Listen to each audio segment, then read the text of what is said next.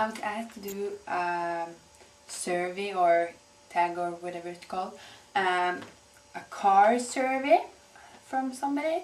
So I'm going to do that today. I'm just going to answer the questions that I've been given, and yeah. Number one, I'm going to read off my laptop here. So if I look down, that's why. Okay, question number one. If you wanted to start some driving lessons, would you learn a standard stick shift? Okay, it isn't that long ago since I got my driver's license. It's about a year, I think. Yeah, a bit like a year and a month almost.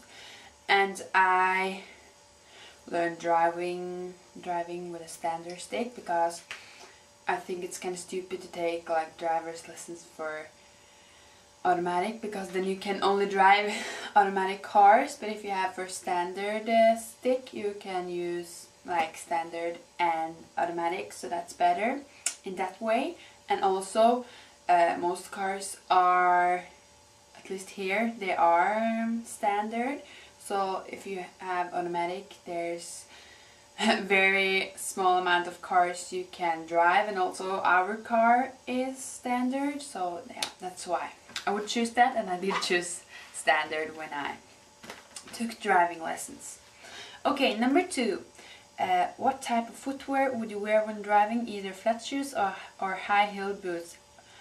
And why would you wear it? And what type of shoe would you feel more powerful in? Okay, I've been driving in like sky-high heels and flat shoes, and driving in very high heels is kind of difficult because when you drive, you're going to like use your toes to stomp on the pedal, but when you have the heels, I'm going to demonstrate actually. When I use these, I guess I use these shoes for driving, and you know, when you have your heel like this, it's kind of hard to like push on the pedal. I don't know if that makes why it's like that, but it's kind of hard to push it, kind of hard to like reach it because it's so far. And yeah, I would choose flats. It's best to drive in flats, even though I sometimes drive in high-heeled shoes. That's not really smart, but I do it anyway. And I feel more powerful in like flats, because then I have more control over my feet and the pedal and the car and everything. Question number three. Would you, when driving, suddenly put your right foot all the way down if you saw your worst enemy crossing road? Someone who has killed someone's, for example, ex-boyfriend, girlfriend, and explain why. No, I wouldn't kill anybody. I'm not a killer person, so not really. Question 4. If you ran to your car and your worst enemy ran after you and they managed to trap their hand in your car window, would you A. get the car keys and start dangling them from your hand, B. smile and tease them when you're ruining the car on, or C.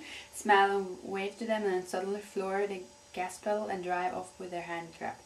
Okay, if B means like ruining the car, means like stamping the gas pedal without having the car in gear, is that what it means? I guess I would choose B. Just teasing them a bit. I don't think I would like drive off with them. I don't have like an enemy, so I don't know, maybe if I had someone that I hated really bad, I would do something else, but I'm not sure. Number 5. Would you be a fast driver or a slow driver, and would be one putting your foot all the way down on the gas pedal? I think other people consider me as a slow driver, but I think that's because other people drive so fast. Oh my god, I get so irritated by people who are like, oh my god, you drive so slow, and I'm like, look at my speedometer, and it's like a bit over the speed limit, and I think like 90% of all people here drive too fast, and that annoys me so bad. So I think other people considers me a slow driver, but I only drive like in the speed limit or below. I don't drive over, so I will consider me like the way it should be. I think all people do that, but I think other people would consider me a slow driver. But if you are like fast driver, just stop driving fast. I don't get why. You say maybe 1 minute, like whoa, you get 1 minute faster home. Oh, it doesn't work like that. It just annoys me a lot. Question 6. When you're driving, would you feel total when you're driving, would you feel in total control when pushing the gas pedal? You mean like total control, like I want to push harder so that I get faster? Or would you or would you mean like in total control like of the car? Because I think I'm in total control of myself and the car most times, unless it's like a lot of ice outside and maybe like a bit of water on the ice, then I will feel a bit insecure. But most times I don't feel like I'm not in control. Question 7. When driving, if one of your passengers said, "Show me how fast your car can go," what would you do? I would not do that. As I said before, I hate people who's driving too fast. Annoys me so much. So of course I wouldn't do that. I guess people are watching like, oh my god, she's so boring. She's only driving below the speed limit. Yes, I am. And all people should do that, I think. Question 8. If your passengers was not wearing a seatbelt, would you slam on your brakes to teach a lesson to your passengers to wear a seatbelt? I'm like, when I have passengers in my car, I always like wait to start the car before they put on their seatbelt. I always like wait and listen if I hear the click, and then I start driving. So I won't start driving before they put a seatbelt on. No.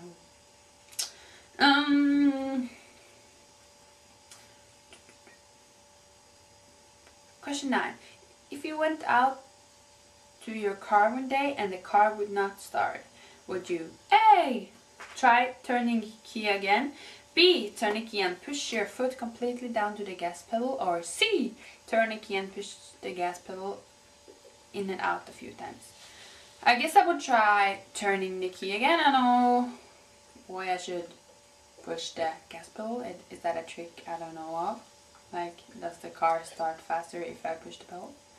I've never heard of that, and I guess I just would turn the key once more and once more and once more until I manage to start the car.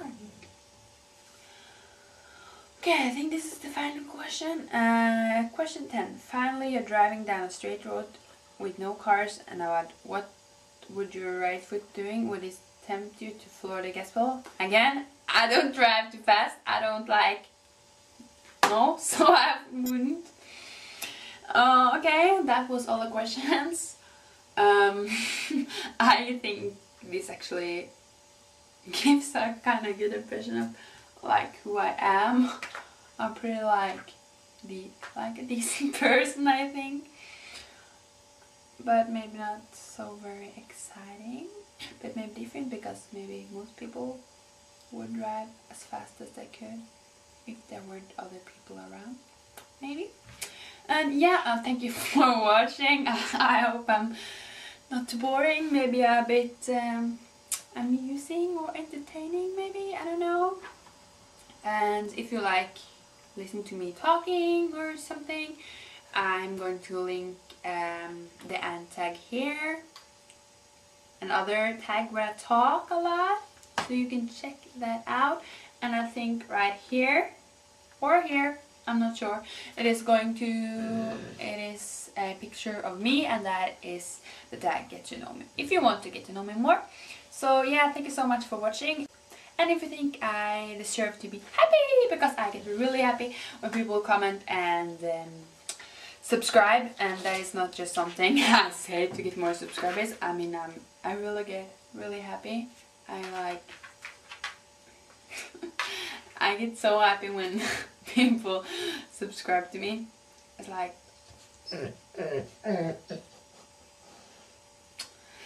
I get so happy when people subscribe to me, and I think it makes my day. It's like, oh my god, somebody like wants to watch my videos, or at least make me happy. So do that if you think I deserve that, or don't if you think I'm a bad person or something. Okay, thank you so much for watching. I think I'm really talker, so I just talk the video so it gets really long. But okay, thank you for watching. This is my family word. Goodbye.